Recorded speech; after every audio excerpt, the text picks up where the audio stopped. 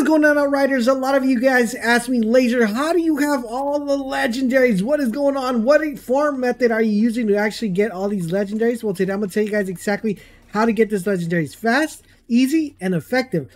And you're going to have multiple tries, so let's go ahead and jump into it. First things you guys are going to want to do, guys, you're going to want to make sure you complete trials. So basically, you're going to want to go from start all the way to finish to this area right here, which is where we're going to be fighting the final boss, which is the Father's Sanctum.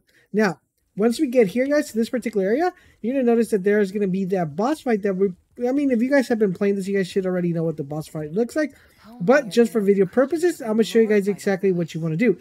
So, if you guys want to find out exactly how to get it done, you're going to want to skip to the end of this boss fight so I can explain to you guys exactly what happens. But basically, what we're going to be doing is we're going to be killing this boss.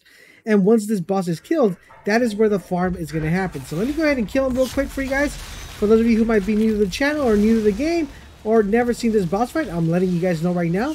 This is almost the final boss. We're about to kill him. As you guys see, we're pretty much wrecking the heck out of him. That's because we have this amazing Devastator build that you guys are definitely going to want to make sure you check out before you see it all over the internet. And as you guys see, he goes down. Yeah, he's like, oh my goodness, how do I recover? This guy's crazy. This guy's amazing. Too much power. I cannot handle the sauce. Well, we're about to kill him real quick here. As you see here, guys, we almost have him half health. He did take a swing at me, which I'm really upset now. Why gotta do me like that, boy? Why gotta do me like that? So let's go ahead and take him out real quick. Just a couple more hits here, and we have him half health. And depending on how powerful your build is, the sooner you'll be able to kill him. As you guys see, this build is so tanky. I'm showing you guys right here in full display. I'm pretty much tanking all his sword hits, and it's not even tickling me or doing anything of that sort. I'm just pretty much, you know, just chilling right here, reloading, taking my time.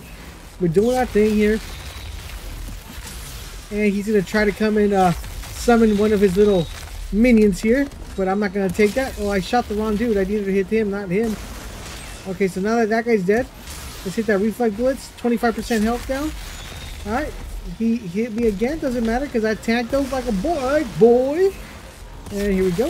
Boop, boop, boop, boop. Don't worry, guys. We got this. Easy. Easy. He's almost dead. He doesn't even want into this, boy. Alright, take him out real quick. That reload's kind of messing me up, not gonna lie. And he's pretty much dead. So once you guys go ahead and kill him, he's gonna drop all this stuff. So you're gonna want to do is collect all the loot that you want to collect. So he dropped one legendary there. And the cool thing is, once you kill him, he's gonna give you an option to pick any of these 3 legendaries. What you're gonna want to do is select the legendary you want. Make sure you guys collect every single item. So we picked up a total of 4 different legendaries right there.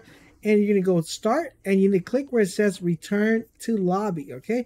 You're going to click here, return to lobby. You want to make sure you get here with as many attempts as you possibly can, because that's going to give you more options for this. So we're going to go return to lobby, hit yes.